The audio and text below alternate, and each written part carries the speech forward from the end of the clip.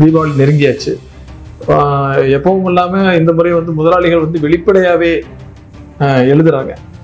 அள்ளி கொடுக்க வேண்டிய இடத்தில் கிள்ளி கொடுத்து கொண்டிருக்கிறது திருப்பூர் அப்படின்னு சொல்லியிருந்தேன். அந்த என்றைக்கெல்லாம் இந்த தொழிலுக்கு பிரச்சனை வருகிறதோ அன்றைக்கெல்லாம் தொழிலாளர்களும் முதலாளிகளும் இணைந்து நின்றுதான் இந்த தொழிலை காப்பாற்றியிருக்காங்க. கொஞ்சம் கொஞ்சமாக குறைஞ்சிக்கிட்டே வந்துட்டு இருக்கு. இந்த நிலைக்கு என்ன காரணம்? ஆல்மோஸ்ட் வந்து இந்த தொழில் வந்து ஒரு சேச்சுரேட் ஆயிடுச்சுன்னு நினைக்கிறீங்களா? என்ன சொல்றது, ஒரு கடினமான காலகட்டத்தில் சில ஆறுதல் அளிக்கக்கூடிய விஷயங்கள் தானே அடுத்த கட்ட நகர்வை நோக்கி நம்மளை நகர்த்தும். தொலைநோக்கு பார்வையை நாம் தவறவிட்டதின் காரணமாகத்தான் இன்றைய மந்த நிலையில் நாம் இருக்கிறோம் அப்படிங்கிறது தான் என்னால் சொல்ல முடியும். பெரிய கம்பெனிகள்லாம் இனி ஓடும், சின்ன கம்பெனிகள்லாம் இனி ஓடாது அப்படின்னு சொல்லி போட்டு, நான் சின்ன கம்பெனியோட கேட்டகரியில தான் வர்றேன், நான் பெரிய கம்பெனியோட கேட்டகரியில் வரேன். இல்லை, களத்தில் அது உண்மையும் கூடாங்க. பல குறு நிறுவனங்கள், சிறு குறு நிறுவனங்கள் இன்னைக்கு இல்லையே. பெரிய நிறுவனங்கள் எல்லாம் வந்து ஒன்றும் வானத்திலிருந்து குதித்ததோ அல்லது அமெரிக்கா ஐரோப்பியாவிலிருந்து ஒரு முதலீடாக இங்கே வந்த நிறுவனங்களோ அல்ல. நீங்க ஒரு 100 நிறுவனங்கள் நீங்க சொல்லலாம். அதாவது அவங்க வந்து தங்களை தாங்களே வந்து முறையா வந்து உலக சந்தைக்கு தகுந்தபடி தங்களை மாத்திக்கிட்டாங்க, அதனால வளர்ந்துருக்கிறாங்க அப்படிங்கிற மாதிரி சொல்லலாம். அப்படி வளர்ந்திருக்கிற ஒரு 100 நிறுவனங்களுக்கு பின்னால ஒவ்வொரு நிறுவனத்துக்கு பின்னாடியும் ஒரு சிறு குறு நிறுவனங்கள் ஒரு 100ஆவது இருக்கும். நிச்சயமா இப்போ ஜாபர் யூனிட் எல்லாம் இல்லைன்னு சொன்னா நீங்க ஒவ்வொன்றையும் வந்து இன்னவுஸ்ல நீங்க வந்து ஒவ்வொரு உதாரணத்துக்கு எம்ப்ராய்டரி மிஷினா இருக்கட்டும், பிரிண்டிங் மிஷினா இருக்கட்டும், ஒவ்வொன்றையும் சொந்தமா நீங்க போடும்போது உங்களுடைய முதலீடு அதிகரிக்குது. இப்போ அதுல வந்து என்னன்னா டொமஸ்டிக் ஓரளவுக்கு கை கொடுத்துட்டு இருந்தது, எல்லா நிறுவனங்களுக்கும் டொமஸ்டிக் ஓரளவுக்கு கை கொடுத்துட்டு இருந்தது.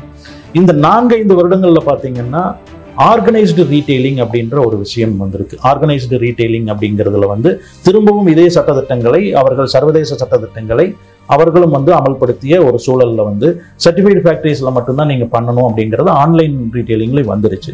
இதெல்லாம் 30 வருடங்களுக்கு முன்னால் நடந்த திருமணங்களில் இரவு வந்து சாப்பாடும் சாம்பாரும் ரசமும் இருந்தா இருந்துச்சு.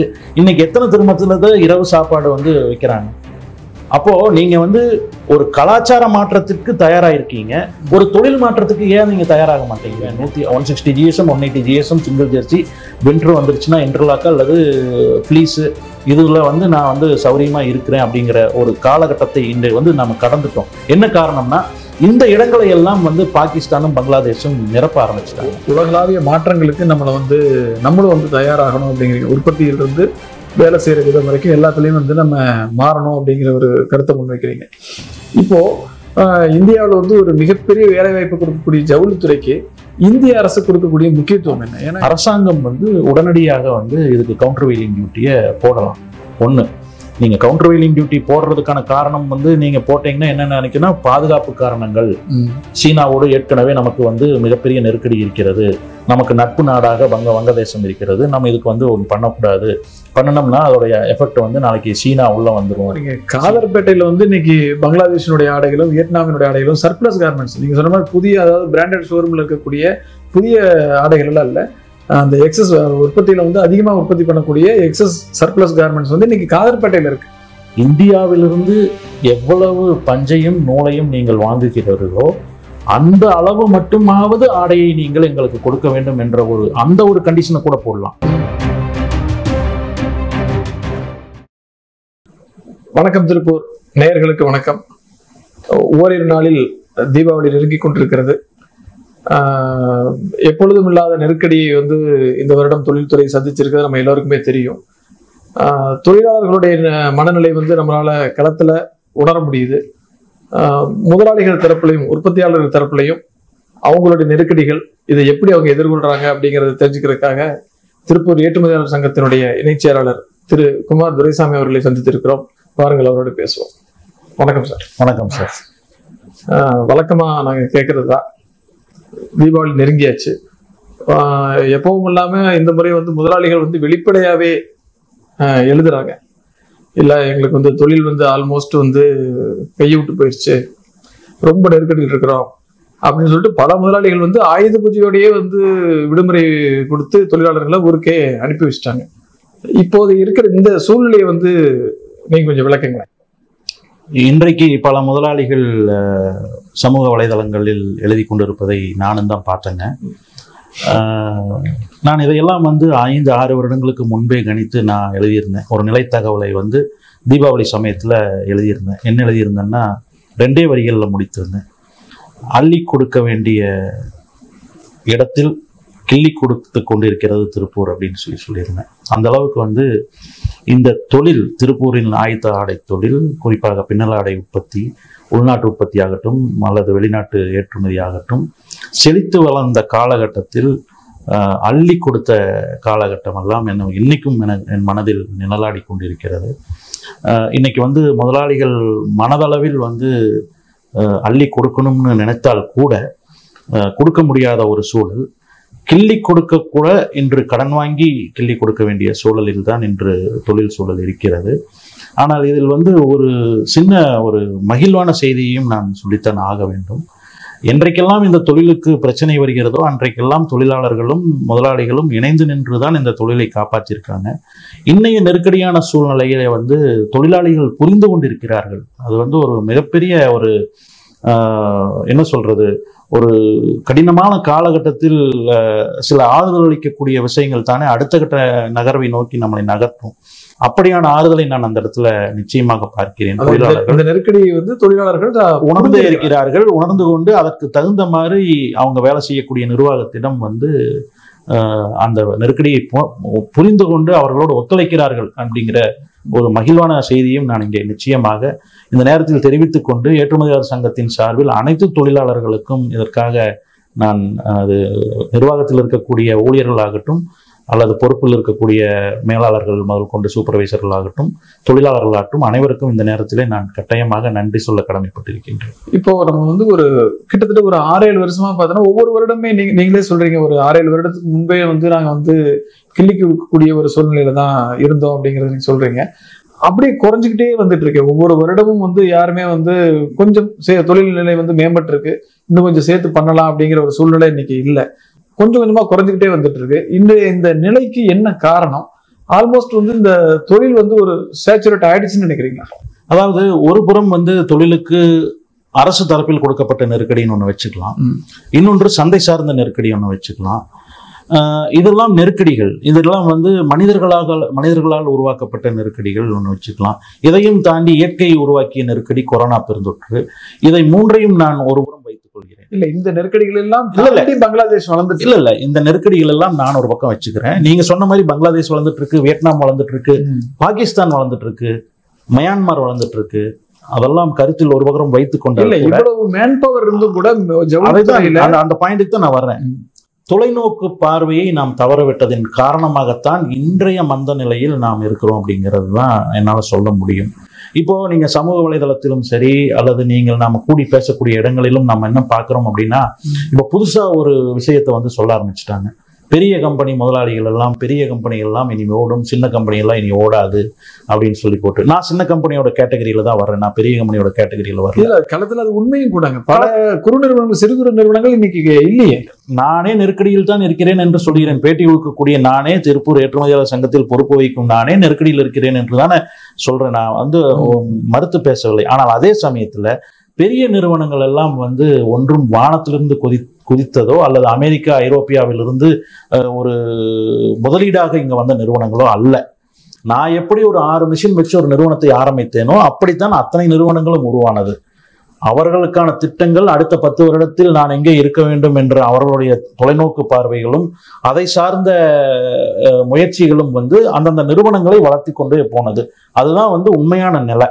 ஒவ்வொரு நிறுவனங்களும் பெரிதாக பெரிதாக பெரிதாக அதற்கு பின்னணியில் அவர்களுடைய என்ன சொல்றது, ஒவ்வொரு வருடமும் அதற்கான திட்டங்களை வகுத்து அவங்க பயணித்தது. உலகளாவிய மாற்றங்களுக்கு ஏற்ப தங்களை வந்து உருவாக்கி கொண்டவர்கள் வளர்ந்திருக்கிறார்கள். ஆனால் வளர்ந்திருக்கிறவர்களுக்கு நெருக்கடி இல்லையா என்று சொன்னால், நானும் முதல்ல வெளியிலிருந்து பார்த்து அப்படித்தான் சொல்லிட்டு இருந்தேன். அவங்களுக்கு எல்லாம் பெரிய எனக்கு இடையில இது ஒரு சந்தேகம். நீங்க ஒரு 100 நிறுவனங்கள் நீங்க சொல்லலாம். அதாவது அவங்க வந்து தங்களை தாங்களே வந்து முறையா வந்து உலக சந்தைக்கு தகுந்தபடி தங்களை மாத்திக்கிட்டாங்க, அதனால வளர்ந்துருக்கிறாங்க அப்படிங்கிற மாதிரி சொல்லலாம். அப்படி வளர்ந்திருக்கிற ஒரு 100 நிறுவனங்களுக்கு பின்னால ஒவ்வொரு நிறுவனத்துக்கு பின்னாடியும் ஒரு சிறு குறு நிறுவனங்கள் ஒரு 100ஆவது இருக்கும். ஒரு நிறுவனத்துக்கு பின்னாடி அவ்வளவு சிறு குறு நிறுவனங்கள் நிச்சயமாக. அந்த சிறு குறு உற்பத்தியாளர்கள் எல்லாம் இன்னைக்கு இல்லாம போயிட்டாங்கன்னா நாளைக்கு இதோட வளர்ச்சி எப்படி உங்களுக்கு ஒரு நிலையான ஒரு வளர்ச்சியா இருக்கும்? அதைத்தான் நீங்க என்னை வந்து சிறப்பு அழைப்பாளராக உங்களுடைய எம்ப்ராய்டரி அசோசியேஷனுடைய கூட்டத்துக்கு, என்னை ஆலோசனை கூட்டத்துக்கு வந்து ஏற்றுமதியாளர் சங்கத்தின் சார்பில் நான் கலந்து கொண்டு அங்கே வைத்த கருத்தை தான் நான் இங்கே மீண்டும் உங்களிடம் பதிவு செய்கிறேன். உலகளாவிய மாற்றங்களுக்குள் நாம் வந்து உடனடியாக அவர்களோடு சேர்ந்து பயணித்தால் மட்டும்தான் தொழிலில் நிலைத்து நிற்க முடியும். உலகளாவிய மாற்றங்கள் அப்படின்னா என்ன? கம்ப்ளீட் சப்ளை செயினை வந்து ட்ரேஸ் பண்ணுறாங்க. அதாவது ஒரு பின்னலாடை அல்லது ஒரு ஆயத்த ஆடை உற்பத்தி ஆகிறது, எங்கே இருந்து பஞ்சு விளைகிறதோ, எங்கே வந்து அதை பேக் பண்ணி அனுப்புகிற கார்ட்டூன் பாக்ஸ் இருக்கோ, அந்த சப்ளை செயினை முழுவதும் ட்ராக் பண்ணக்கூடிய ஒரு சூழலை வந்து அதாவது இறக்குமதி நிறுவனங்கள் ஏற்படுத்தி இருக்கிறது. இந்த சூழல்ல வந்து நான் ஏற்கனவே அன்னைக்கு வந்து பேசினதான் சர்டிஃபிகேஷன் அப்படின்ற ஒரு விஷயத்தை வந்து எடுத்திருக்காங்க. சோசியல் காம்ப்ளையன்ஸ் அப்படிங்கிற காம்ப்ளையன்ஸ் இருக்கக்கூடிய ஃபேக்டரியில் மட்டும்தான் வேலை செய்ய முடியும் அப்படிங்கிற ஒரு சூழலை எடுத்திருக்காங்க. இப்போ உதாரணத்திற்கு நீங்கள் 5 எம்ப்ராய்டரி மிஷின் வைத்திருக்கிறீர்கள், மிகச்சிறந்த தரத்தில் தான் நீங்கள் அடித்து கொடுக்குறீங்க, குறைத்த நேரத்தில் நீங்கள் அடித்து கொடுக்குறீங்க. எனக்கு நான் ஒரு ஏற்றுமதி நிறுவனம் நடத்துகிறேன், உங்களிடம் நான் ஜாப் ஒர்க் செஞ்சு வாங்குறேன். உங்கள்கிட்ட ஜாப் ஒர்க் செஞ்சு வாங்குறதுல வந்து எனக்கு உண்மையாலுமே அது லாபகரமான ஒரு விஷயம்தான். ஆனால் என்கிட்ட வாங்கக்கூடிய இறக்குமதியாளர் நீ அடிக்கக்கூடிய எம்ப்ராய்டரி யூனிட் வந்து சர்டிஃபிகேஷனோடு இருக்கா அப்படின்னு சொல்லி கேட்குறாங்க. அப்போ என்கிட்ட வந்து உங்கள்கிட்ட நான் கோரிக்கை வைக்கிறேன், நீங்கள் இந்த மாதிரி ஒரு சர்டிஃபிகேஷனுக்குள்ளே போகணும்னு சொல்லிட்டு. அந்த சர்டிஃபிகேஷனுக்குள்ளே ஒரு காஸ்ட் அடங்கி இருக்கு. அந்த காஸ்ட் மற்றும் அதோட பின்தொடர்ச்சியாக அதற்காக ஒரு ஸ்டாஃபை போட்டு நீங்கள் ஃபாலோ பண்ண வேண்டிய விஷயங்கள், இப்படி பல அடுக்கடுக்கான விஷயங்களை நோக்கி நீங்கள் பயணிக்க வேண்டி இருப்பதால் அதில் உங்களுக்கு ஒரு தயக்கம். அப்போ என்னிடம் வந்து வியாபாரம், நான் உங்களுக்கு வியாபாரம் கொடுக்க முடியாத ஒரு சூழலில் இருக்கிறேன். உங்களுக்கு எங்க எந்த இடத்துல இருக்கோ அந்த இடத்துல நீங்க வியாபாரத்தை நீங்க தொடர்ந்து பண்ணிட்டே போறீங்க. எனக்கு என்னுடைய வியாபாரத்தை நான் தொடர வேண்டும் என்று சொன்னால், ஒன்று நான் சர்டிஃபைடு ஃபேக்டரியோட ஒர்க் பண்ணணும், அல்லது நான் ஒரு 2 எம்ப்ராய்டரி மிஷினை வாங்கி என்னுடைய நிறுவனத்துக்குள்ளேயே நான் போட்டு நடத்த வேண்டிய சூழல். அதே மாதிரிதான் பிரிண்டிங் ஆகட்டும், இது எம்ப்ராய்டரி ஆகட்டும், இந்த மாதிரி துணை நிறுவனங்களை பூரா நானே கொண்டு வந்து போட்டு செய்ய வேண்டிய சூழல். ஆனால் அதிலும் எங்களுக்கு ஒரு மிகப்பெரிய சிரமம் இருக்கு. இதையெல்லாம் நான் போட்டு மேனேஜ் பண்ணி என்னுடைய உற்பத்தி செலவுகளை நான் வந்து கட்டுப்படுத்துகிறேன் என்று சொன்னால், தரத்தை நான் கட்டுப்படுத்துகிறேனா என்று கேட்டால், நிச்சயமாக நான் ஜாப் ஒர்க்கு கொடுத்ததை விட நான் உள்ளுக்குள்ள பண்றதுல எனக்கு ஜாஸ்தி வந்து கட்டண உயர்வோ அல்லது உற்பத்தி செலவோ கூடுதலா தான் இருக்கு. நிச்சயமா இப்போ ஜாப் ஒர்க் யூனிட் எல்லாம் இல்லைன்னு சொன்னா நீங்க ஒவ்வொன்றையும் வந்து இன்னவுஸ்ல நீங்க வந்து ஒரு உதாரணத்துக்கு எம்ப்ராய்டரி மிஷினா இருக்கட்டும், பிரிண்டிங் மிஷினா இருக்கட்டும், ஒவ்வொன்றையும் சொந்தமா நீங்க போடும்போது உங்களுடைய முதலீடு அதிகரிக்குது, உங்களுடைய வேலைப்பளுவில் இருந்து நிறைய சிக்கல், பல சிக்கல். அவ்வளவு நீங்க வந்து ஒரு எம்ப்ராய்டரி ஜாப் ஒர்க்கர் இருந்தா நீங்க தொடர்ந்து வந்து ஒரு 5, 10, 20 நிறுவனங்களிடம் தொடர்ந்து நீங்கள் வேலை வாய்ப்பை பெற்று உங்களுடைய இயந்திரங்களையும் உங்களுக்கு இருக்கிற வேலையாட்களுக்கு தொடர்ந்து வேலை கொடுத்துட்டே இருப்பீங்க. எனக்கு எல்லா கார்மெண்ட்லயும் எம்ப்ராய்டரி வரப்போறது இல்லை, எல்லா கார்மெண்ட்லயும் பிரிண்டிங் வரப்போறது இல்லை. அப்போ என்னுடைய மெஷின் வந்து 10 நாளைக்கு ஓடும், 20 நாள் சும்மா இருக்கும். அது பிரிண்டிங் ஆகட்டும், எம்ப்ராய்டரி ஆகட்டும், அப்புறம் அதுல சாம்பிளிங் இருக்கு. இந்த மாதிரி பல விஷயங்கள்ல எனக்கு ஓவராலா பாத்தீங்கன்னா வருட இறுதியில் எனக்கு செலவினங்கள் கூடித்தான் இருக்கும் அப்படிங்கிற ஒரு சூழல் தான் இருக்கு. ஆனா இந்த சூழலை எதிர்கொள்ள வேண்டிய சூழலில் நான் வந்து ஒரு பெரிய முதலீடு போட்டுட்டேன். இப்ப நீங்க ஒரு எம்ப்ராய்டரி நிறுவனத்துக்கு நீங்கள் போட்ட முதலீடை விட ஏற்றுமதி நிறுவனத்திற்கு நான் 10 மடங்கு 15 மடங்கு அதிக முதலீடு போட்டிருக்கேன். ஒரு 500 மிஷின் ஃபேக்டரி போட்டிருக்கேன். என்கிட்ட ஒரு 1200 பேர் வேலை பார்க்கக்கூடிய ஒரு சூழல் இருக்குது. அப்படி இருக்கிறப்போ இந்த முதலீடுகள், நான் வாங்கிய கடன், எனக்கு இருக்கக்கூடிய கஸ்டமர், இதையெல்லாம் நான் இழக்க முடியாது. இதையெல்லாம் இழக்கக்கூடாது என்ற ஒரு சூழ்நிலையில் நான் உங்களோட வந்து ஒரு கோரிக்கை வைக்கிறேன், நீங்க சர்டிபிகேட் வாங்குங்கன்ட்டு. அப்போ அதை வாங்க முடியாத சூழல்ல நானே அதை நான் செய்ய வேண்டிய சூழலுக்கு வந்தாச்சு. அப்போ இதனால வந்து பெரும் பாதிப்பு, நீங்க ஒரு ஆய்வை மேற்கொண்டு பார்த்தீங்கன்னா, இப்போ அதுல வந்து என்னன்னா டொமஸ்டிக் ஓரளவுக்கு கை கொடுத்துட்டு இருந்தது, எல்லா நிறுவனங்களுக்கும் டொமஸ்டிக் ஓரளவுக்கு கை கொடுத்துட்டு இருந்தது. இந்த 4-5 வருடங்கள்ல பாத்தீங்கன்னா ஆர்கனைஸ்டு ரீட்டைலிங் அப்படின்ற ஒரு விஷயம் வந்திருக்கு. ஆர்கனைஸ்டு ரீட்டைலிங் அப்படிங்கிறதுல வந்து திரும்பவும் இதே சட்டத்திட்டங்களை, அவர்கள் சர்வதேச சட்டத்திட்டங்களை அவர்களும் வந்து அமல்படுத்திய ஒரு சூழல்ல வந்து சர்டிஃபைடு ஃபேக்டரிஸ்ல மட்டும்தான் நீங்க பண்ணணும் அப்படிங்கிறது ஆன்லைன் ரீட்டைலிங்ல வந்துருச்சு. இதெல்லாம் போக பண மதிப்பிழப்பும் ஜிஎஸ்டியும் வந்து இந்த முறைசாரா உற்பத்தி நடந்துட்டு இருந்துச்சு இல்லைங்களா? இப்ப இங்கிருந்து ஈரோட்டுக்கு ஒரு 20,000 ரூபாய்க்கு தயார் பண்ணிட்டு போய் ஒருத்தர் வித்துட்டு ஒரு 3000 ரூபாய் உள்நாட்டு சந்தைக்கான அந்த ஒரு வாய்ப்பை வந்து இந்த ரெண்டும் வந்து சுத்தமாக அந்த ஒரு மார்க்கெட்டையும் க்ளோஸ் பண்ணிருச்சு. அப்போ நீங்க இதையெல்லாம் இணைத்து பார்க்கும்போது ஒரு பெருவாரியான பாதிப்பை வந்து சிறு குறு நிறுவனங்கள் வந்து சந்திச்சிருக்கு இந்த இடத்துல. அப்போ இந்த பாதிப்பை வந்து நம்ம சரி செய்யணும் அப்படின்னு சொன்னா உலகளாவிய மாற்றங்களுக்கு ஏற்ப நம்மை நாம் மாற்றிக்கொள்ள வேண்டிய ஒரு சூழல்ல. என்னோட கேள்வியே, இந்த சிறு குறு நிறுவனங்கள் இல்லைன்னு சொன்னா ஏற்றுமதியாளர்கள் ஒரு பெரும் நெருக்கடியை சந்திப்பீங்க. இப்போ இந்த சிறு குறு நிறுவனங்களை காப்பாற்றுறதுக்கு என்ன மாதிரியான திட்டங்களை தொழில் அமைப்புகள் வச்சிருக்குன்னு கேட்கிறேன். இல்லை, அதைத்தான் நான் சொல்றேன். இப்போ தொழில் அமைப்புகள் அனைவரும் இன்னைக்கு வந்து ஒன்றிணைந்து செயல்பட வேண்டிய ஒரு சூழல்ல இருக்கும். அதாவது ஏற்றுமதியாளர் சங்கம் மற்றும் அனைத்து படிநிலையில் இருக்கக்கூடிய அது டயர்ஸ்ல இருந்து நிட்டர்ஸ்ல இருந்து எம்ப்ராய்டரிஸ்ல இருந்து எல்லாரும் வந்து ஒன்றிணைந்து செயல்பட வேண்டிய ஒரு சூழலை நாம் எட்டி இருக்கிறோம். இது போக நம்மளுடைய நிலைப்பாடுகளை மாற்ற வேண்டிய ஒரு சூழலுக்கும் நம்ம வந்திருக்கோம். எப்படி நிலைப்பாடுகளை மாற்ற வேண்டிய சூழல் அப்படின்னு சொன்னா, நம்ம முற்றிலுமாக பருத்தி ஆடை அப்படிங்கிற ஒரு கம்ஃபர்ட் ஜோனுக்குள்ளேயே உட்கார்ந்துட்டு இருக்கோம். இல்ல, அதுதானே திருப்பூருடைய சிறப்புன்னு சொன்னா கண்டிப்பா அதுதான் நம்ம திருப்பூருடைய சிறப்பு. நான் இல்லைன்னு சொல்லல. 30 வருடங்களுக்கு முன்னால் நடந்த திருமணங்களில் இரவு வந்து சாப்பாடும் சாம்பாரும் ரசமும் இருந்தா இருந்துச்சு. இன்னைக்கு எத்தனை திருமணத்துல இரவு சாப்பாடு வந்து வைக்கிறாங்க?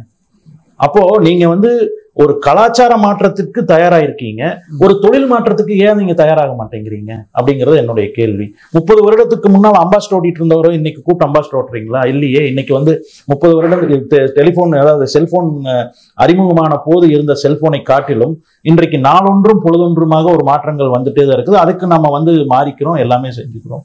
அந்த மாற்றங்களுக்கு நம்ம ஆட்படுத்திக்கிறோம். அப்ப தொழில மட்டும் நான் வந்து பருத்தி சார்ந்த ஆடைகளை மட்டுமே நான் தயார் பண்ணி கொண்டிருப்பேன். அதற்கான நிட்டிங் தான் வச்சிருப்பேன், அதுக்கான டையிங் தான் பண்ணிட்டு இருப்பேன், அதுக்கான சூயிங் தான் வச்சிருப்பேன், அதுக்கான ஆர்டர் மட்டும் தான் நான் எந்த செய்வேன். 160 GSM 180 GSM single Jersey winter வந்துருச்சுன்னா இன்டர்லாக் அல்லது ஃபிளீஸ் இதுல வந்து நான் வந்து சௌரியமா இருக்கிறேன் அப்படிங்கிற ஒரு காலகட்டத்தை இன்றைக்கு வந்து நம்ம கடந்துட்டோம். என்ன காரணம்னா, இந்த இடங்களை எல்லாம் வந்து பாகிஸ்தானும் பங்களாதேஷும் நிரப்ப ஆரம்பிச்சுட்டாங்க. அங்கே வந்து அந்த அரசாங்கங்கள் கொடுக்கக்கூடிய சலுகைகள், அங்கே கிடைக்கக்கூடிய பல்வேறு வசதிகள், இது எல்லாம் வந்து நம்மகிட்ட இருந்து பிசினஸை வந்து அங்க எடுத்துட்டு போயிருச்சு. இல்ல, அது அந்த இடத்துலதான் நான் கேட்கிறேன், திருப்பூர் ஏன் அந்த வாய்ப்பை வந்து தவற விடுதுன்னு கேட்கல. அதுதான் நான் அப்போ நீங்க என்ன பண்றீங்க அப்படின்னு சொல்லி, அப்போ என்ன ஆயிருக்கு அப்படின்னு சொன்னா, திருப்பூரில் 25 வருடங்களுக்கு முன்னால் ஒரு தொழிலாளி ஒரு குடும்பத்தோடு இங்கு குடி வரும்போது அவருக்கு வந்து மாசம்னு சேர்ந்து ஒரு 4000 ரூபாய் இருந்ததுன்னா அவருடைய வீட்டு வாடகையிலிருந்து எல்லாத்தையும் கொடுத்து கம்ஃபர்டபுளா, நான் சொல்றது மாசத்துக்கு அவ்வளவு இருந்தா அவர் கம்ஃபர்டபுளா இருந்தார். இன்னைக்கு ஒரு 15,000 ரூபாய் அளவுக்கு இருந்தால் மட்டும்தான் அவருடைய கம்ஃபர்டபுளா இருக்க வேண்டிய சூழல். இது வந்து எனக்கு, நான் திருப்பூரை மட்டும் சொல்லவில்லை, தமிழ்நாடு போன்ற ஒரு பெரும் வளர்ச்சி அடைந்த மாநிலத்தின் நிலைமை இதுதான். நீங்க இன்னைக்கு காஸ்ட் ஆஃப் லிவிங் அப்படின்றது வந்து ஒரு பெரும் நெருக்கடியாக இன்னைக்கு உருவாயிருக்கு. அப்ப இந்த காஸ்ட் ஆஃப் லிவிங்க்கு ஏற்ப நாம் வந்து நம்மளுடைய உற்பத்தியையும் நம்ம மாத்திக்கணும். அப்போ வேல்யூ அடிஷனை நோக்கி நம்ம போக வேண்டிய சூழலில் இருக்கிறோம். நம்மளுடைய ஆடையுடைய மதிப்பு கூட்டலை நாம் அதிகரிக்க வேண்டிய சூழல்ல இருக்கோம். அப்பதான் வந்து நீங்க இன்னைக்கு வந்து ஒரு தொழிலாளி வந்து குறைந்தபட்சம் ஒரு தொழிலாளி குடும்பத்தில் 2 வேலை பார்க்க வேண்டும். குறைந்தது 25,000 to 30,000 ரூபாய் அவர்கள் வந்து வீட்டுக்கு மாசம் எடுத்துட்டு போனா மட்டும்தான் செலவினங்கள் போக ஏதோ 2 பைசா மிச்சம் பண்ணுவாங்க. ஒவ்வொரு மனிதனின் கனவு ஒரு பைசா மிச்சம் பண்ணணும், தன்னுடைய குழந்தைகளின் எதிர்காலம் அடுத்த நிலையை நோக்கி போக வேண்டும், சொந்தமாக குடியிருக்க ஒரு கூரைனாவது வேணும் அப்படிங்கிறது. இந்த அடிப்படைகளை நாம் வந்து அதுக்காகத்தான் எல்லா மனிதர்களும் ஓடிக்கொண்டிருக்கிறார்கள். ஒவ்வொருத்தருடைய கனவு சிறிதும் பெரிதுமாக இருக்கலாம் ஒழிய இதுதான் அடிப்படை. இப்ப இந்த அடிப்படையை பூர்த்தி செய்யணும் அப்படிங்கிற ஒரு சூழலை வந்து இந்த தொழில் ஏற்படுத்தி கொடுக்குதா அப்படின்னா இந்த தொழில் இப்ப ஏற்படுத்துற நிலைமையில இல்லை. அப்ப அதை ஏற்படுத்த நிலைமையை நோக்கி நாம பயணிக்க வேண்டும் என்றால் புதிய யுக்திகளை புகுத்த வேண்டும், புதிய இன்வெஸ்ட்மெண்ட்களை கொண்டுட்டு வந்து புதிய ப்ராடக்டை தயார் பண்ணக்கூடிய அடுத்த நிலைக்கு நம்ம போகணும். அதாங்க, இப்போ உலகளாவிய மாற்றங்களுக்கு நம்மளும் வந்து தயாராகணும் அப்படிங்கிறீங்க. உற்பத்தியிலிருந்து வேலை செய்யற விதம் வரைக்கும் எல்லாத்துலயும் வந்து நம்ம மாறணும் அப்படிங்கிற ஒரு கருத்தை முன்வைக்கிறீங்க. இப்போ இந்தியாவில் வந்து ஒரு மிகப்பெரிய வேலை வாய்ப்பு கொடுக்கக்கூடிய ஜவுளித்துறைக்கு இந்திய அரசு கொடுக்கக்கூடிய முக்கியத்துவம் என்ன? ஏன்னா இது ஒருவேளை இந்த துறையில வந்து இதே மாதிரி இழப்புகளை சந்திச்சுட்டே இருந்தா மிகப்பெரிய ஒரு நிச்சயமாக ஒரு வருத்தம் அதுல எல்லாத்துக்குமே இருக்கு, மொத்த தொழில்துறைக்கும் இருக்குது. உதாரணத்துக்கு எடுத்தீங்கன்னா 2000 மன்மோகன் சிங் ஆட்சி காலம் 2014 வந்து வங்கதேசத்துக்கு ஒரு சிறப்பு சலுகை ஒன்றை கொடுக்கிறார். வரியில்லா வர்த்தக ஒப்பந்தம் ஒன்றை கொடுக்கின்றார்கள். அந்த ஒப்பந்தத்தின் கீழ் வந்து ஆடைகளை வந்து அங்கிருந்து இறக்குமதி செய்யக்கூடிய ஒரு சூழல் ஏற்படுகிறது. அப்ப இங்க இருக்கக்கூடிய உள்நாட்டு உற்பத்தியாளர்கள் இந்தியா முழுவதும் இருந்து அன்றைய அரசாங்கத்தை நோக்கி போறாங்க, கோரிக்கைகளை வைக்கிறார்கள். எப்படியெல்லாம் பாதிப்பு உண்டாகுது அப்படின்னு சொல்லி அவங்க சொல்றாங்க. அடுத்து வந்த நிதிநிலை அறிக்கையில் வந்து கவுண்டர் வெயிலிங் டியூட்டி அப்படின்ற ஒரு விஷயத்தை போடுறாங்க. அதை வந்து உங்களுக்கு ஐக்கிய நாடு சபைகளிலும் வந்து அது வந்து அந்த காட் ஒப்பந்தத்தின்படி விதிமுறைகளின்படி அதாவது உள்நாட்டு உற்பத்தி பாதிக்கும் போது அந்த நாடு வந்து இந்த மாதிரியான சட்ட திருத்தங்களை செய்யலாம், அதற்கு வந்து யாரும் வந்து அப்ஜெக்ஷன் பண்ண முடியாதுங்கிற அந்த அடிப்படையின் கீழ் நடந்துட்டு தான் இருந்தது. 12.6% இறக்குமதி வரி, கவுண்டர் வெயிலிங் டியூட்டி, இறக்குமதி வரின்னு சொல்ல முடியாது, அது கவுண்டர் வெயிலிங் டியூட்டி அப்படின்ற ஒரு விஷயம் நடந்தது. அப்ப அந்த கவுண்டர் வெயிலிங் டியூட்டி வந்து ஜிஎஸ்டி வரும்போது என்ன ஆச்சுன்னு சொல்லி சொன்னா அந்த கவுண்டர் வெயிலிங் டியூட்டி போயிருது. ஐஜிஎஸ்டி அப்படின்ற ஒரு முறை வருது. ஐஜிஎஸ்டி அப்படின்றது ரீஃபண்ட் மெக்கானிசம். நீங்க 10 ரூபா வரியை கட்டுறீங்க, இறக்குமதி பண்றீங்க, இறக்குமதியை வந்து இங்க லோக்கல்ல சேல்ஸ் பண்ணி அந்த ஜிஎஸ்டி எடுத்து ரீஃபண்ட் வாங்கிக்கிறீங்க. அப்போ 0% அப்படிங்கிற ஒரு கட்டத்தை நோக்கி நம்ம போறோம். அப்போ நம்மளுடைய தரவுகள் என்ன சொல்லுது அப்படின்னு சொல்லி சொன்னா, சீராக வங்கதேசத்திலிருந்து ஆடைகள் மட்டுமல்ல துணிகளும் அங்கிருந்து உள்ள வர ஆரம்பிச்சிருச்சு. இன்னைக்கு வந்து நீங்க நம்ம திருப்பூருடைய மார்க்கெட்டுக்குள்ள போய் பார்த்தீங்கன்னா 100% காட்டன் துணிகள், வங்கதேசத்திலிருந்து வந்த துணிகள் கிலோவுக்கு 30 ரூபா 40 ரூபா நம்ம இந்திய உற்பத்தியாளர்களை காட்டிலும் திருப்பூர் உற்பத்தியாளர்களை காட்டிலும் குறைவாக விற்று கொண்டு கொடுக்கிற நிலைமை இன்னைக்கு வந்து காதர்பேட்டையில இன்னைக்கு ஸ்டாக்லாட் கார்மெண்ட்ஸே இருக்குங்க. நீங்க ஆர்கனைஸ்டு ரீட்டைல் என்று சொல்லக்கூடிய பல்வேறு முன்னணி சில்லறை வர்த்தக நிறுவனங்களுக்குள் நீங்க போய் பார்த்தீங்கன்னா, குறிப்பாக டெனிம் ஷர்ட் இதெல்லாம் பார்த்தீங்கன்னா மேட் இன் பங்களாதேஷ் ஐட்டம் நிறைய நீங்க பார்க்கலாம். இதுல ஒரு பெரிய அவலம் ஒண்ணு இருக்கு. அதாவது வந்து உடனே வந்து இதுக்கு ஒரு தரவை வச்சாங்க. என்ன வச்சாங்கன்னா, இங்கிருந்து நம்ம வந்து பல பொருட்களை அவங்களுக்கு நம்ம கொடுக்குறோம், அந்த பொருட்கள் வந்து ஏற்றுமதி ஆயிட்டு இருக்கு, அதெல்லாம் தடைபடலாமா அப்படின்னு சொல்லி சொன்னாங்க. எங்கிருந்து என்ன பொருட்கள் ஏற்றுமதி ஆகுது? நீங்க 4 வீலர் அனுப்புறீங்க, பெட்ரோலியம் ப்ராடக்ட்ஸ் கொடுக்குறீங்க, பெட்ரோலியம் ப்ராடக்ட்ஸோட இன்வெஸ்ட்மெண்ட் என்ன, அது எத்தனை வேலை வாய்ப்புகளை கொடுக்கிறது, இந்த 4 வீலர் கொடுக்கறது. நீங்க பெட்ரோலியம் ப்ராடக்ட்டை வந்து இந்தியாவிலிருந்து அவங்களுக்கு நீங்க கொடுக்கலினா, நீங்க என்ன கண்டிஷன் பண்ணாலும் அவங்க உங்ககிட்ட தான் வாங்கி ஆகணும், நம்மகிட்ட தான் வாங்கி ஆகணும். காரணம் என்னன்னா, டிரான்ஸ்போர்ட் அப்படிங்கிற ஒரு விஷயம் இருக்கு.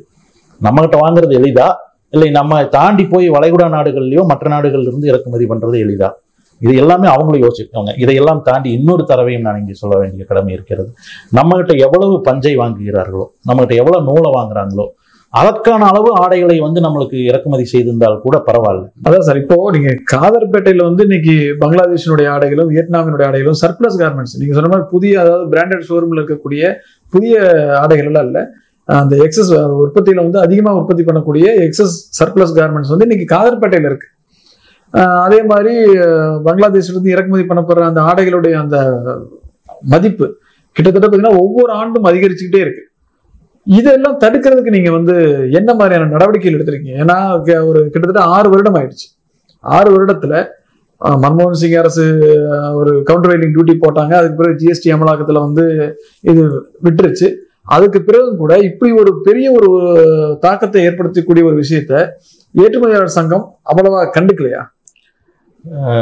கண்டுக்கல அப்படின்றதே வந்து ஒரு தவறான ஒரு பார்வையாக தான் நான் பார்க்குறேன். கடந்த 1 வருட காலமாக எங்கள் தலைவர் திரு KM சுப்பிரமணியன் அவர்களின் தலைமையில் பதவியேற்ற பின் ஏராளமான மனுக்களை நேரிலும் சரி, அமைச்சரைகளை சந்திக்கும் போதெல்லாம் சரி, இதை பற்றிய விவரங்களை எடுத்து கூறி, உரிய தரவுகளோடு எடுத்து கூறி அவர்களுடன் முறையிட்டுள்ளோம்.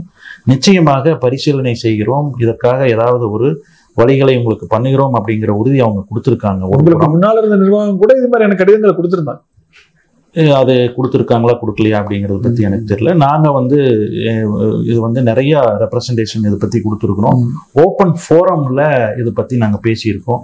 ஈவன் வந்து ஒரு 4 மாதங்களுக்கு முன்னால் தமிழகத்தின் ஜவுளித்துறை அமைச்சர் அவர்கள் கோயம்புத்தூரில் வந்து ஒரு மீட்டிங்க்கு வந்திருந்து கருத்து கேட்புக்கு வந்திருந்தப்போ கூட அவர்கிட்டையும் இதோடைய தாக்கங்களை பற்றி சொல்லி உரிய தரவுகளோடு என்ன நடந்தது அப்படின்னு சொல்லியிருக்கோம்.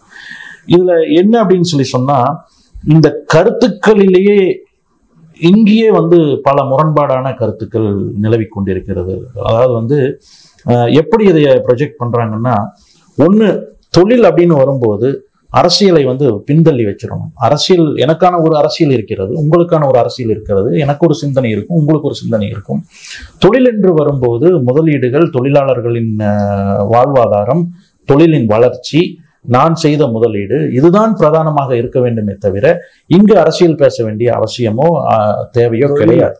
அப்ப இங்க என்ன மாதிரியான ஒரு ப்ரொஜெக்ஷன் வந்து ஒரு பார்வையை ஏற்படுத்தி இருக்காங்க அப்படின்னு சொன்னா, இது வந்து அந்த அரசாங்கம் பண்ணிட்டு போயிடுச்சு, அதை வந்து இந்த அரசாங்கம் வந்து ஒண்ணும் பண்ண முடியாது, இப்படியான சமாதானங்களை இவர்களுக்குள்ளேயே ஒரு விவாத பொருளாக மாற்றிக்கொண்டு எது சரி எது தவறு என்று ஒரு பொது சமூகத்திற்கும் சரி, ஒரு பெருமளவு தொழில் முனைவோர்களுக்கும் சரி, இதில் ஒரு குழப்பமான சூழல் நிலவி கொண்டிருக்கிறது. அப்போ இதுல வந்து ஆக்சுவலான உண்மையான நிலைமை என்ன அப்படின்னு சொன்னா, அரசாங்கம் வந்து உடனடியாக வந்து இதுக்கு கவுண்டர் வெயிலிங் டியூட்டியை போடலாம். ஒண்ணு, நீங்க கவுண்டர் வெயிலிங் டியூட்டி போடுறதுக்கான காரணம் வந்து நீங்க போட்டீங்கன்னா என்ன நினைக்கணும், பாதுகாப்பு காரணங்கள், சீனாவோடு ஏற்கனவே நமக்கு வந்து மிகப்பெரிய நெருக்கடி இருக்கிறது, நமக்கு நட்பு நாடாக வங்கதேசம் இருக்கிறது, நம்ம இதுக்கு வந்து ஒன்று பண்ணக்கூடாது, பண்ணணும்னா அதோடைய எஃபெக்ட் வந்து நாளைக்கு சீனா உள்ள வந்துடும், சீனா வந்து செஞ்சிடும் அப்படின்னு நீங்க ஒரு வாதத்தை வைக்கிறீர்கள்.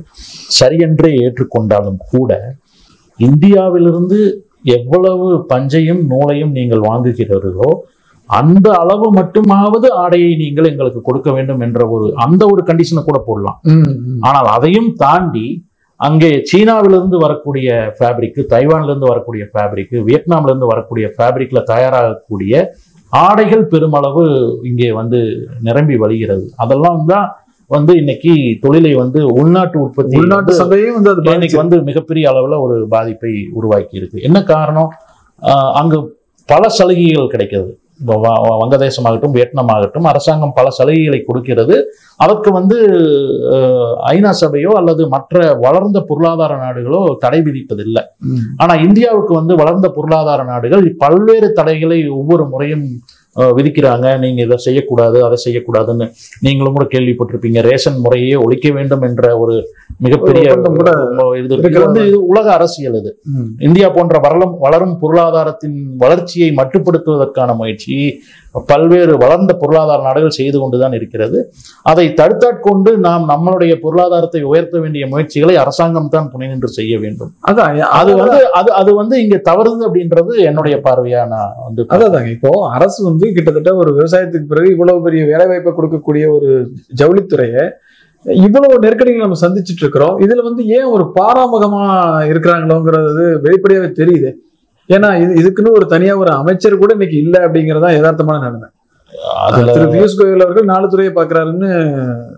பியூஷ் கோயல் 4 துறையை பார்த்தால் கூட அதற்கான செக்ரட்டரிகள் இருக்காங்க, அவங்களோட இது இருக்காங்க. அவங்க எனக்கு என்ன தேவையோ, இப்போ நான் கூட சொன்னவங்கிட்ட போன 4 நாட்களுக்கு முன்பு இந்த வளம் குன்றா வளர்ச்சி உற்பத்தி நோக்கி அந்த கோட்பாட்டின் கீழ் உற்பத்தியாகும் பொருளைத்தான் 50% அளவிற்கு இறக்குமதியாக செய்ய வேண்டும் என்று 2030 அமலுக்கு வந்து சட்டம் வரப்போகுது. அப்ப இன்னைக்கு வந்து உலகளாவிய அளவில் இறக்குமதியாளர்கள் அதற்காக தயாராகி கொண்டிருக்கிறாங்க. அப்போ ரொம்ப ப்ரோஆக்டிவா இருக்குங்காட்டி தான் வந்து எங்களெல்லாம் கூப்பிட்டு முதலாக, அதாவது இந்தியாவிலேயே முதலாக திருப்பூர் ஏற்றுமதியாளர் சங்கத்தை அழைத்துத்தான் வளங்குன்றா வளர்ச்சியில் வந்து நீங்க கோட்பாட்டில் வந்து முன்னணியில் இருக்கீங்க, அப்போ உங்களுக்கு அரசாங்கம் என்ன செய்து கொடுக்க வேண்டும், இதை மேம்படுத்துவதற்கு என்ன செய்து கொடுக்க வேண்டும் என்று கேட்டபோது திருப்பூர் ஏற்றுமதியாளர் சங்கத்தின் நிறுவன தலைவரும் பிஓவின் தலைவருமான பத்மஸ்ரீ டாக்டர் சக்திவேல் அவர்கள் முன்வைத்த முக்கியமான கோரிக்கை என்னன்னு சொன்னா, சீனாவோடும் வங்கதேசத்தோடும் வியட்நாமோடும் நாங்கள் போட்டி போட முடியாத ஒரு சூழல் இருக்கிறது. அப்போ ஏன் போட்டி போட முடியாத ஒரு சூழல் அப்படின்னா, நாங்க இந்தியாவில் குறிப்பாக திருப்பூரில் ZLD அப்படிங்கிற பூஜ்ய நிலை சுத்திகரிப்பை நாங்கள் செய்கிறோம். உலகத்தில் யாருமே செய்வதில்லை. ஒரு பேசிக் டிஷர்ட்டுக்கு வந்து 15% காஸ்ட் வந்து அதுல மட்டுமே ஜாஸ்தியா இருக்கு. இது ஒரு பெரும் காரணம். அப்புறம் மரபுசாரா மின் உற்பத்தியில் தமிழ்நாட்டை பொறுத்தவரை ஸ்டேட்டே வந்து 50% மரபுசாரா மின் உற்பத்தியில் தான் இயங்கிக் கொண்டிருக்கிறது. குறிப்பாக திருப்பூரை பொறுத்தவரை, திருப்பூர் மாவட்டத்தை பொறுத்தவரை இங்க இருக்கக்கூடிய முதலீட்டாளர்களின் முதலீட்டு அளவு எப்படி இருக்குன்னு தெரியுமா? 3 மடங்கு, நமது தேவையை விட 3 மடங்கு அதிகமாக மரபுசாரா மின் உற்பத்தி சூரிய ஒளியிலும் காற்றாலையிலும் நாம் உற்பத்தி செய்து கொண்டிருக்கிறோம்.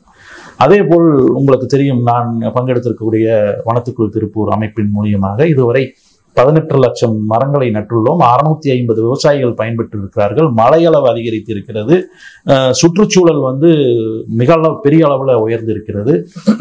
4 வருடமாக அடைத்து வைக்கப்பட்ட ஒரத்துப்பாளையம் அணை பாசனத்துக்காக திறந்து விடப்பட்டு இன்னைக்கு 20,000 ஹெக்டருக்கு மேல் பாசனம் பெற்று வருகிறது. அப்ப இது போன்ற செய்திகளை எல்லாம் வந்து உலக அளவில் நாம் எதிரொலிக்க வேண்டும் அப்படிங்கிற அந்த ஒரு கோரிக்கையும் வந்து அங்க வச்சோம். அதுக்கு வந்து நீங்க வந்து பெருமளவு நிதியை ஒதுக்கி ஐரோப்பியாவில் இருக்கக்கூடிய முக்கிய நகரங்களிலும் அமெரிக்காவில் இருக்கக்கூடிய முக்கிய நகரங்களிலும் அங்க இருக்கக்கூடிய இறக்குமதியாளர்களை எல்லாம் வரவழைத்து கண்காட்சி ஒன்றை நிகழ்த்தி நாங்கள் இந்தியாவில் வளங்குன்றா வளர்ச்சி கோட்பாட்டின் கீழ் இவ்வளவு செய்கிறோம் என்கின்ற அந்த செய்தியை வந்து அந்த சமூகத்திற்கு கொண்டு போய் சேர்க்க வேண்டும் என்கின்ற அந்த கோரிக்கையும் இப்போ வலியுறுத்தி சொல்லியிருக்கோம். அதுக்கு அடுத்தது வந்து ஹெச்எஸ் கோடுன்னு சொல்லுவோம்.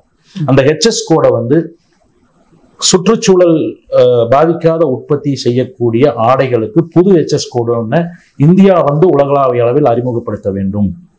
அதற்கு சிறப்பு விலை கொடுக்கப்பட வேண்டும். அதுக்கு எங்களுக்கு வந்து நிறைய இன்சென்டிவைஸ் பண்ணுங்க. இங்க இருக்கக்கூடிய டையிங் யூனிட் எல்லாம் வந்து மிகப்பெரிய பாதிப்புக்கு உள்ளாயிருக்காங்க. சுத்திகரிப்பு செலவு வந்து அதிகமாயிட்டே இருக்கு. சுத்திகரிப்பு செய்தாலும் செய்யாவிட்டாலும் பராமரிப்பு என்கின்ற அந்த செலவினங்களும் அவர்களை வந்து அதிகமாக பாதிக்கிறது. தற்போது மாநில அரசாங்கம் உயர்த்திய மின் கட்டண உயர்வு வந்து நெருக்கடிக்கு மேல் ஒரு பெரும் நெருக்கடியை அவர்களுக்கு ஏற்படுத்தி இருக்கிறது. அப்ப இதையெல்லாம் கணக்கில் கொண்டு நிறைய வந்து எங்களுக்கு திருப்பூருக்கான சலுகைகளை நீங்கள் வந்து கண்டிப்பாக செய்ய வேண்டும் என்று ஒரு நீண்ட கோரிக்கையை 3 மணி நேரம் வந்து அந்த 1 மணி நேரம் சந்திப்பு என்பது 3 மணி நேரம் நீடித்தது.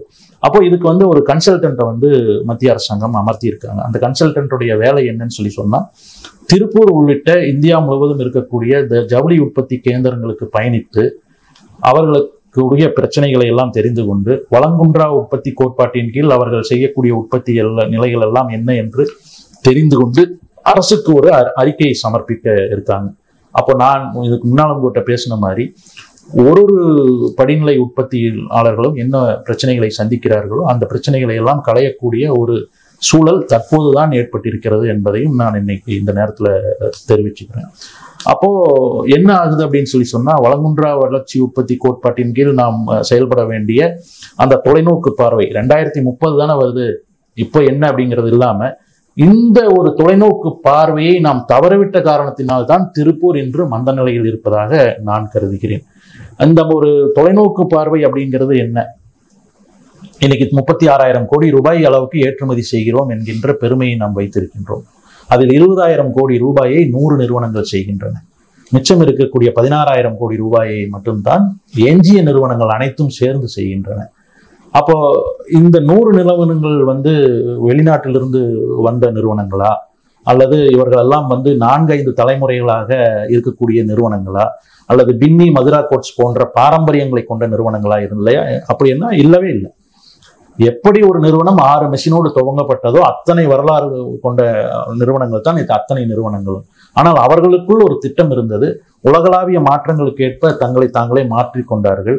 ஒரு தொகையை வருடம் வருடம் அடுத்தடுத்த மாற்றங்களுக்கு செலவிட்டார்கள்.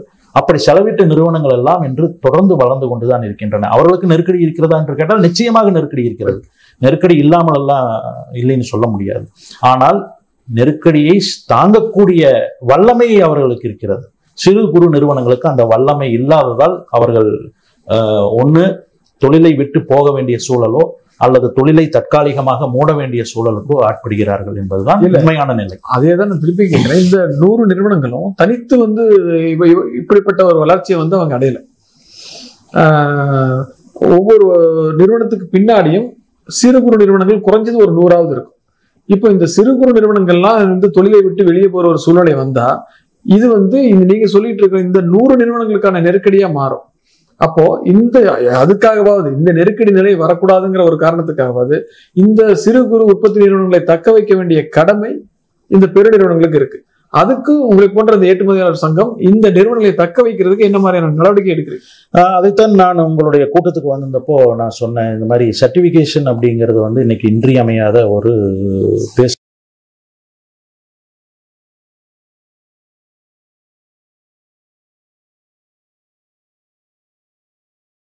அதாவது இங்கு எப்படி மாற்றங்கள் நிகழ்ந்திருக்கிறதோ அதே போல்தான் மேற்கத்திய வளர்ந்த பொருளாதார நாடுகள் குறிப்பாக ஐரோப்பிய மற்றும் அமெரிக்க நாடுகளில் இறக்குமதியாளர்கள் மத்தியில் மிகப்பெரிய மாற்றங்கள் நிகழ்ந்து இருக்கிறது. அதாவது வந்து இங்கிருந்து வாங்கக்கூடிய இறக்குமதியாளர் அங்கே இருக்கக்கூடிய சில்லறை வர்த்தக நிறுவனங்களுக்கு விற்பனை செய்வார், மொத்தமாக விற்பனை செய்வார்.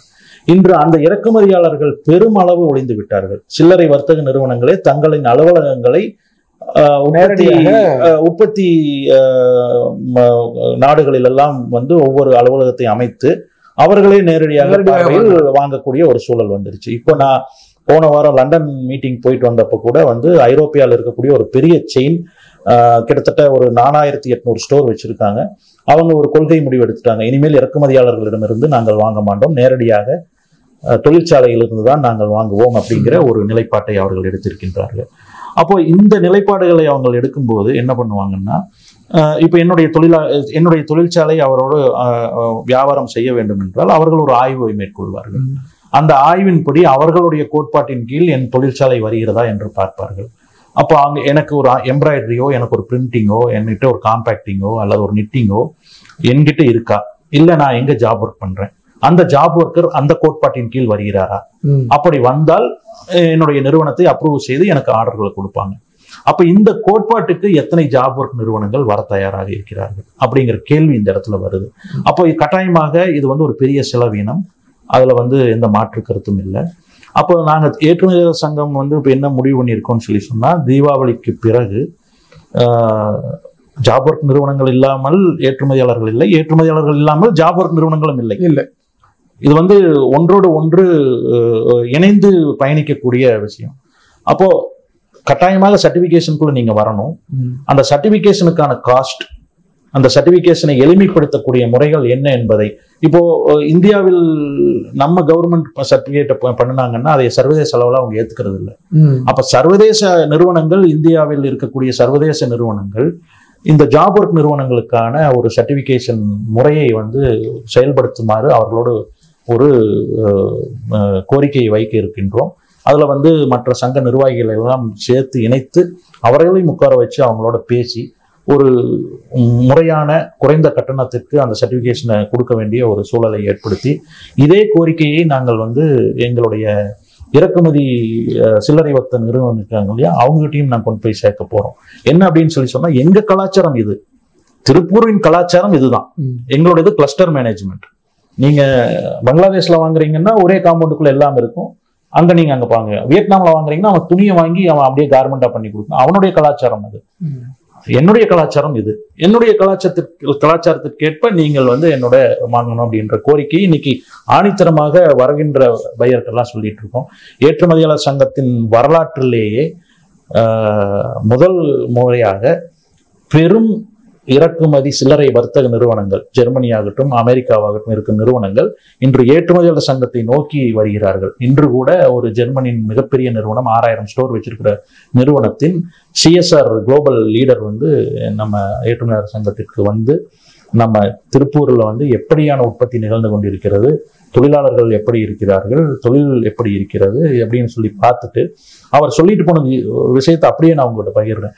அவர் மிகவும் மகிழ்ந்து போனார். இவ்வளவு விஷயங்களும் இந்த திருப்பூர் செஞ்சுட்டு இருக்கா, எங்களுக்கு எல்லாம் தெரியல, நீங்க சர்வதேச அளவில் வந்து இதை மிகப்பெரிய அளவில் நீங்க இதை கொண்டுட்டு செல்ல வேண்டும்.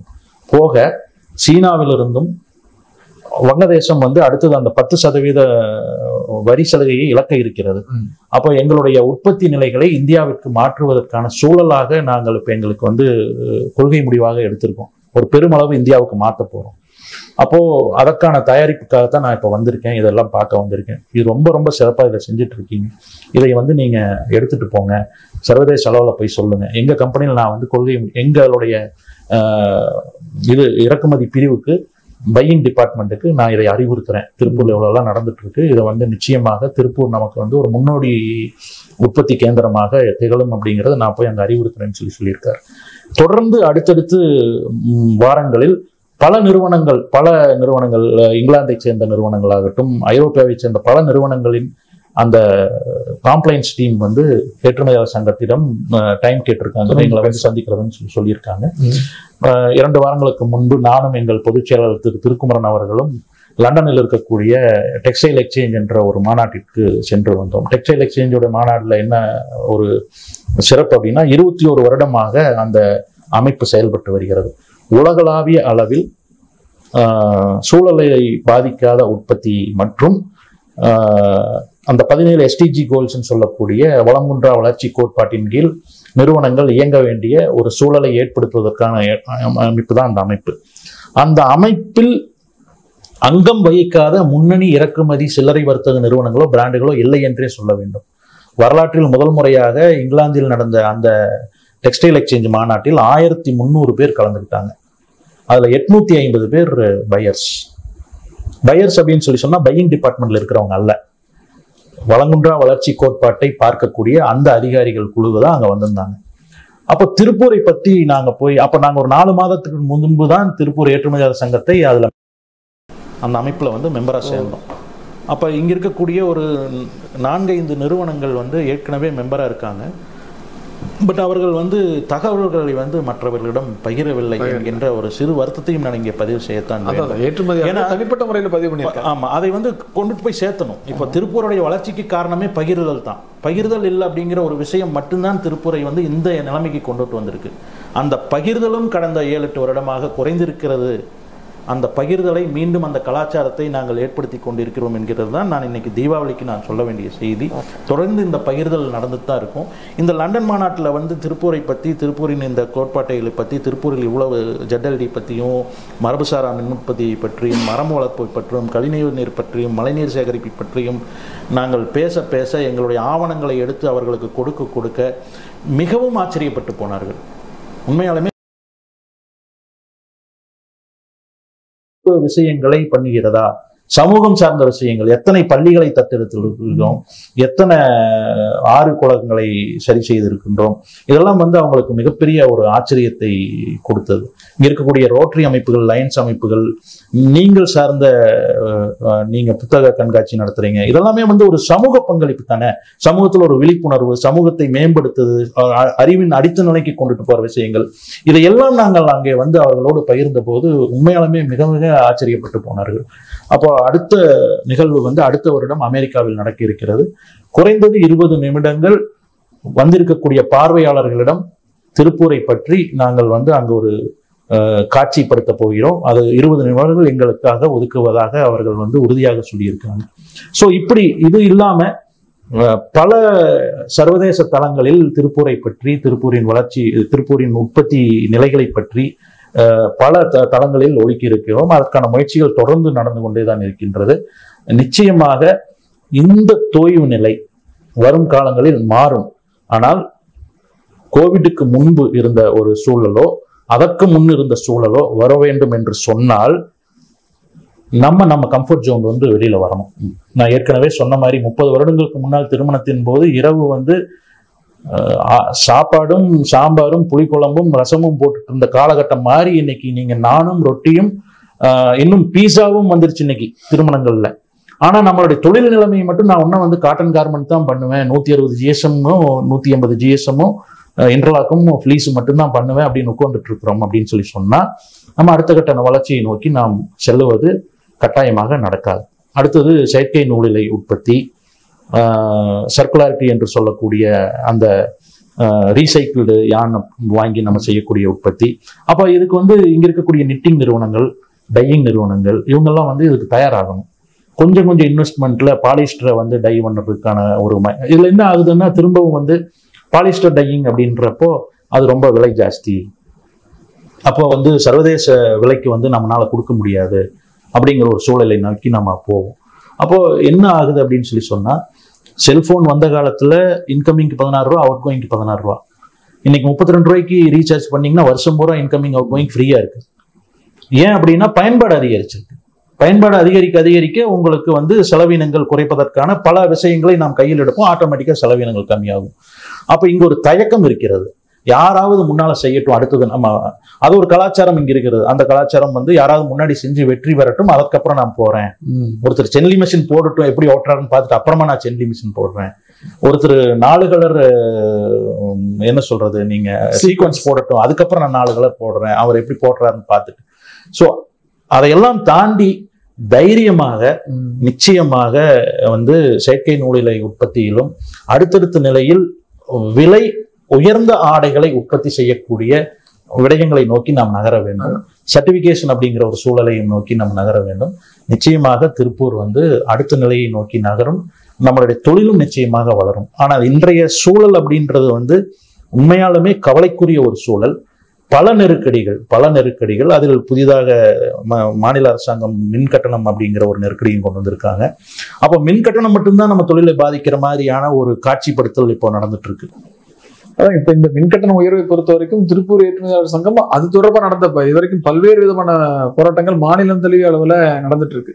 தமிழ்நாட்டில் இருக்கக்கூடிய பெரும்பாலான தொழில் அமைப்புகள் அதில் இருக்கிறத வந்து நம்ம கேள்விப்படுறோம்.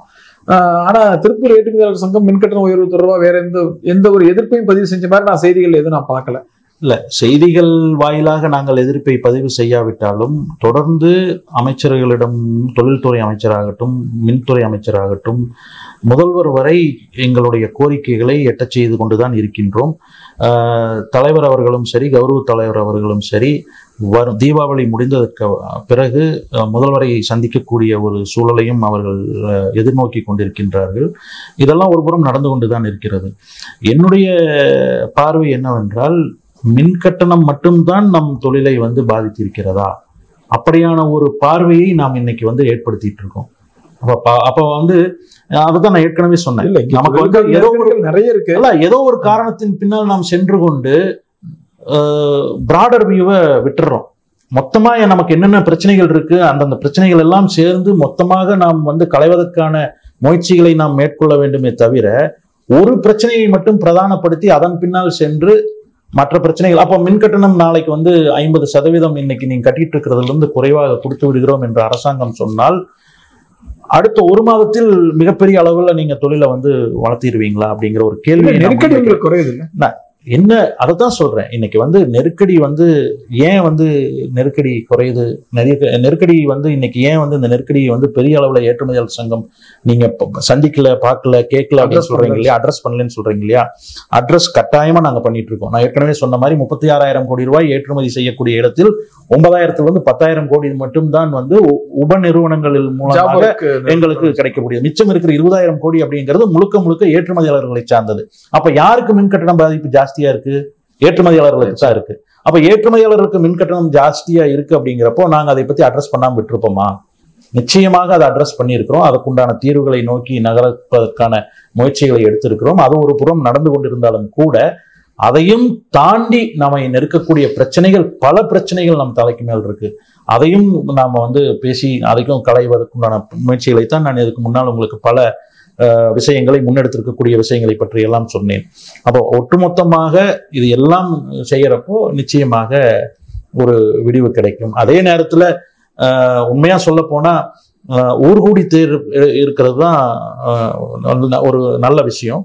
ஒரு ஊரில் ஒரு விசேஷம் வந்தாலோ, ஒரு பிரச்சனை வந்தாலோ, ஆளுக்கு ஒரு வேலை பாருங்கப்பா, சீக்கிரம் முடிக்கலாங்கிற மாதிரி மற்ற தொழிலமைப்புகள் மின் கட்டணத்தை நோக்கி சென்று அதற்கான சலுகைகளை பெற்றுக் கொடுக்கட்டும். திருப்பூர் ஏற்றுமதியாளர் சங்கம் மற்ற விஷயங்களில் கவனம் செலுத்தி தொழிலை சரி செய்து கொண்டுட்டு வரட்டுமே, அப்படி எடுத்துக்கலாமே. அதையே வந்து நம்ம ஒரு நெகட்டிவா வந்து ஏற்றுமதியாளர் சங்கம் கண்டுக்கல அப்படிங்கிற மாதிரியான ஒரு விஷயத்தில் நம்ம கொண்டுட்டு போக வேண்டிய அவசியம் இல்லையே. நாங்கள் ஒரு வேலையை செஞ்சு தொழிலை சரிபடுத்தி கொண்டிருக்கின்றோம். நீங்கள் மின் கட்டணத்திற்கு ஒரு தீர்வை வாங்கி கொண்டு வாருங்கள், எல்லாரும் சேர்ந்து முன்னேறுவோம் அப்படிங்கிறது தான் என்னுடைய பார்வையாகவும் எங்களுடைய சங்கத்தின் பார்வையாகவும் நான் இங்க வைக்கிறேன். நிச்சயமா சார், இன்னைக்கு நீங்க பல்வேறு கருத்துக்களை நீங்க வந்து பகிர்ந்திருக்கிறீங்க. அதுல ரொம்ப முக்கியமா நம்ம வந்து இதை ஒரு கலெக்டிவா நம்ம பார்த்தோம்னா, பங்களாதேஷ் வந்து அடுத்த வரியில்லா வர்த்தக ஒப்பந்தம் ஒரு வருடத்துல நம்ம நிறைவடையும் போது இன்னைக்கே வந்து ஒரு வர்த்தக வாய்ப்பு வந்து இந்தியாவுக்கு வர அதிகரிக்கிறதுக்கான வாய்ப்பு அதிகமா இருக்கு. அப்படி வரும்போது அப்படி வருகிற வாய்ப்புகளை தக்க வைக்கிறதுக்கான கட்டமைப்புகளை நம்ம வந்து இங்க முறையா ஏற்படுத்தணும்.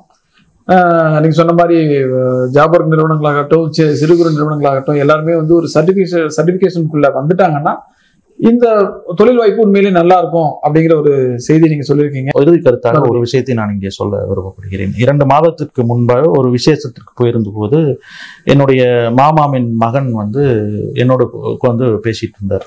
அவர் ஒரு டொமஸ்டிக் மேனுஃபேக்சரிங் பண்ணிட்டு இருக்காரு.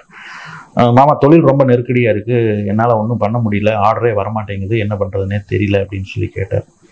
என்ன பண்ணிட்டு இருக்கேன்னு கேட்டேன். இந்த மாதிரி வடநாட்டில இருந்து வருவாங்க, அவங்க கொடுக்குற டிசைனுக்கு நான் தயார் பண்ணி கொடுப்பேன் அப்படின்னு சொல்லி சொன்னார். ஆனால் அதற்கு ஒரு 15 நாட்களுக்கு முன்னால் வந்து வேறொரு விஷயமாக இன்னொரு நிறுவனத்திற்கு போயிருந்தேன். என்னோட உறவினரோடு போயிருந்தேன். அந்த விஷயத்துக்கு போயிருந்தப்போ அவரும் ஒரு டொமஸ்டிக் மார்க்கெட் தான் பண்ணிட்டு இருக்கார். இன்றைக்கு தேதிக்கு மிகச்சிறப்பாக பண்ணிட்டு இருக்கார். என்ன அப்படின்னு சொல்லி அவருடைய ரகசியம் என்னன்னு பார்த்தா, அவர் ஒரு 4 டிசைனர் போட்டு டிசைன் பண்ணி அவரே சொந்தமாக டிசைன் பண்ணி ஆடைகளை தயார் பண்ணி டெய்லி வந்து வெப்சைட்டில் அப்லோடு பண்ணுறாரு, வாட்ஸ்அப்பில் அனுப்புகிறாரு. அவருக்கு வந்து ஆர்டர்கள் வந்து இந்தியா முழுவதும் இருந்து எனக்கு ஒரு 100 பீஸ், உனக்கு ஒரு 300 பீஸ், எனக்கு ஒரு 400 பீஸ்ன்னு சொல்லி டெய்லி ஒரு 1000 பீஸ் 2000 பீஸ் வந்து ஆர்டர் வந்துட்டே இருக்கு. அப்போது ஒரே தொழில் இருக்கக்கூடிய உள்நாட்டு உற்பத்தியை மேற்கொள்ளக்கூடிய எனது உறவினர் ஒருவர் இந்த இடத்துல சிரமப்பட்டு இருக்கார். இன்னொரு உறவினர் நண்பர் ஒருவர் மிக சிறப்பாக செய்து கொண்டிருக்கின்றார். எனக்கு ரெண்டுக்கான வேறுபாடு என்னன்னா, இன்னைக்கு மாற்றத்திற்கு அவர் தன்னை மாற்றிக்கொண்டார். அந்த டிசைனிங் வேலையை கூட வந்து அந்த பையருக்கு கொடுக்கல. அவர் ஒரு டிசைன் வச்சு அதை வச்சு அவர் ஒரு காஸ்ட் அதுக்கு உருவாக்கி அதை கொடுக்கறதுக்கு பதிலாக இவர்கிட்ட டிசைனோட ரெடியா இருக்கு, உடனடியாக அதை வாங்கக்கூடிய. அப்ப அதே அட்வைஸ் அவருக்கு கொடுத்தேன். நேற்றைக்கு ஃபோன் பண்ணேன், மாமா நீங்க சொன்ன அந்த மாதிரி நானே டிசைன் பண்ணி இப்போ பண்ண ஆரம்பிச்சிருக்கேன், மிகப்பெரிய நம்பிக்கை எனக்கு இருக்கு, வர்ற ஜனவரி பிப்ரவரிக்குள்ள வந்து நல்ல நிலைமைக்கு நான் வந்துடுவேன், பழைய நிலைமைக்கு நான் வந்துடுவேன் அப்படின்னு சொல்றாரு. அப்போ நம்ம இங்க நான் தீபாவளிக்கு சொல்லக்கூடிய செய்தி என்னவென்றால், உலகளாவிய மாற்றங்களுக்கு ஏற்ப நம் தொழிலிலும் நாம் பல மாற்றங்களை செய்ய வேண்டிய சூழலில் நாம் இருக்கின்றோம். இந்த உலகளாவிய மந்தமான பொருளாதார சூழலை பயன்படுத்தி கொண்டு நாம் என்னென்னலாம் மாற்றம் செய்ய வேண்டுமோ அதற்கான அவகாசம் நமக்கு நிறைய இருக்கு. நெருக்கடி நிறைந்த ஆர்டர்கள் அதிகமாக இருக்கக்கூடிய சூழலில் இதை பற்றியெல்லாம் யோசிக்கக்கூடிய இடத்தில் கூட நம்ம இல்லை. இன்னைக்கு யோசிக்கக்கூடிய சிந்திக்கக்கூடிய அளவிற்கான தருணங்கள் நமக்கு இருக்கு. அதை பயன்படுத்தி கொண்டு அடுத்த வருட தீபாவளி மிக சிறப்பான தீபாவளியாக அமைவதற்கான அத்தனை சாத்தியங்களையும் நாம் கட்டாயமாக முன்னெடுப்போம். அதற்கு திருப்பூர் ஏற்றுமதியாளர் சங்கமும் நிச்சயமாக பல்வேறு முயற்சிகளை செய்து வருகிறது. மிக நல்ல முறையில் அடுத்த தீபாவளி பண்டிகை சிறப்பாக கொண்டாடுவோம் என்ற ஒரு செய்தியோடு நேயர்கள் அனைவருக்கும் திருப்பூர் ஏற்றுமதியாளர் சங்கத்தின் சார்பிலும் என் சார்பிலும் தீபாவளி நல்வாழ்த்துக்களை தெரிவித்துக் கொள்கிறேன். நன்றி. மிக்க நன்றி சார். இதே நம்பிக்கையோடு நல்லதொரு சூழ்நிலையில மீண்டும் சந்திப்போம். இதுவரை உங்களுடைய கருத்துக்களை எங்களோட பகிர்ந்து கொண்டதற்கு மிக்க நன்றி. நன்றி.